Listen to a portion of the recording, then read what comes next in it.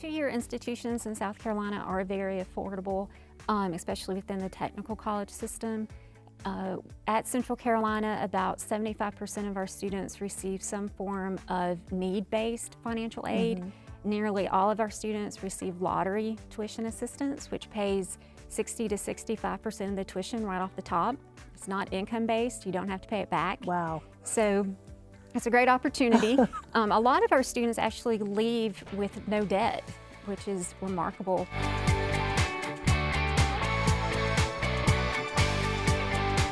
What advice would you give to someone who's another Calvin, sitting and just happens to fall on this episode of Carolina Classrooms? What would you say that they could use to, if they're interested in following your footsteps? Don't be afraid to ask for help. Okay. And have patience, because you can't get everything you want right there. It takes time. So just have patience and it'll come. I heard one employer who said he hires athletes Wow. over anyone Wow. else.